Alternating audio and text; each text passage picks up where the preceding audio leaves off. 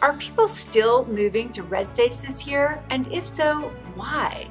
Today we're going to examine the trend of people moving to red states, explore why it's happening, surmise its likelihood of continuing, and look at what this means to you if you're planning to make this kind of move.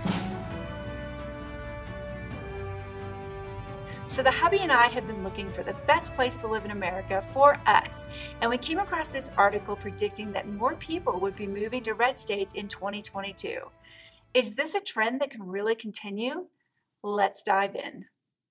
Thinking about it, we actually know quite a few people who've moved to red states. A recruiter friend of ours just moved from California to Texas last month. Another good friend who was a real estate broker in LA moved to Austin this year. We had a couple other friends move from Silicon Valley to Dallas last year. Two more friends from Nevada, which is actually a purple state now, moved to Idaho, which is definitely red. And we have another friend from Puerto Rico who just bought 200 acres in Idaho, and he has plans to move there soon. And of course, there are the celebrities that have made this kind of move. Joe Rogan, Ben Shapiro, Graham Stephan, Chris Harrison, James Vanderbeek, and likely Elon Musk, who's been selling off his real estate everywhere and who moved his entire Tesla factory from California to Texas.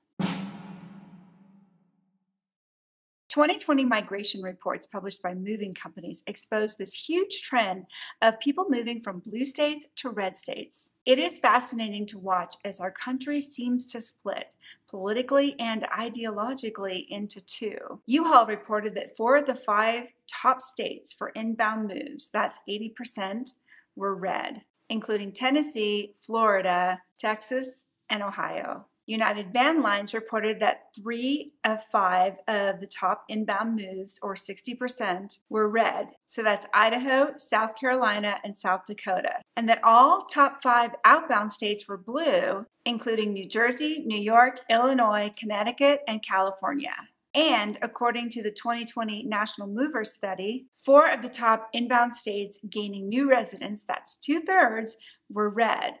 Texas, Tennessee, North Carolina, and Florida, while all 6 of the high outbound states were blue. California, Washington, Michigan, Illinois, Pennsylvania, Vermont, New Jersey, and DC. And the 2021 migration reports should be coming out soon, so it'll be interesting to see how this trend evolves. With the initial pandemic housing rush starting to slow down, are people going to continue to make these moves? If you ask the Republican Governors Association why people are moving to red states, they'll say it's because those states are focused on creating the best possible environment for families, businesses, and workers to succeed. People who don't like the highly regulated big government approach of blue state politicians are fueling this trend. Ultimately, I think most people just want to live someplace where they feel safe and they can pursue their endeavors, where they can enjoy life with family, friends, and neighbors on their terms without excess government interference or coercion. Another factor is that the cost of living in most red states is generally less expensive and offers lower taxes than that of blue states. The real concern is that this trend seems to be accelerating a political, ideological, and physical divide in America.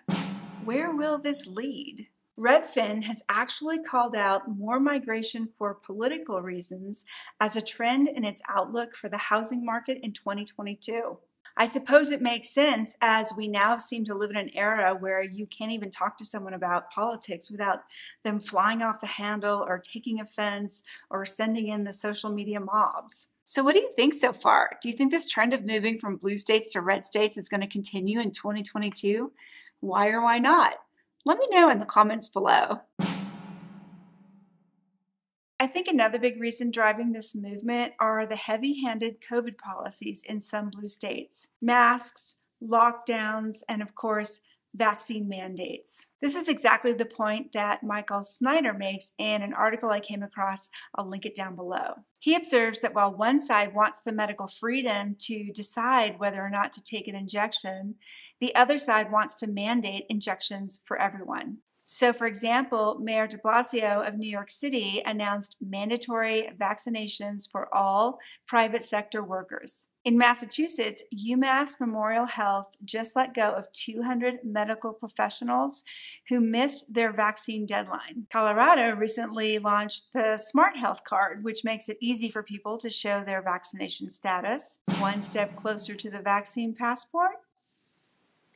Hawaii has already created an inter-island vaccine passport program that allows vaccinated passengers to travel freely without the necessary tests or quarantines that unvaccinated travelers have to travel with. And Oregon is considering making masks mandatory indoors forever. As people tire of the pressure to comply and workers are let go for not taking the shot, they may naturally gravitate toward counties, states, and cities where these measures aren't required. In fact, South Dakota has actually launched a campaign to encourage frustrated law enforcement officers to move to their state amid blue city condemnation of the police.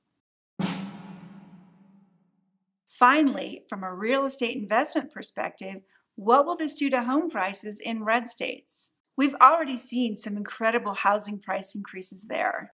According to a recent RE/MAX housing report, 4 of the 5 cities experiencing the highest price appreciation year over year were in red states. Boise, Idaho at 28.8%, Salt Lake City, Utah, 27.3%, Raleigh-Durham, North Carolina, 28%, and Tampa, Florida at 19.8%. If the influx continues into 2022, prices for top-tier cities in red states should continue to rise. So if you're thinking about making this kind of move, it might be smart from an investment perspective to start looking in secondary cities to get better deals. But whatever you do, if you're thinking about making a move to a red state, don't wait too long.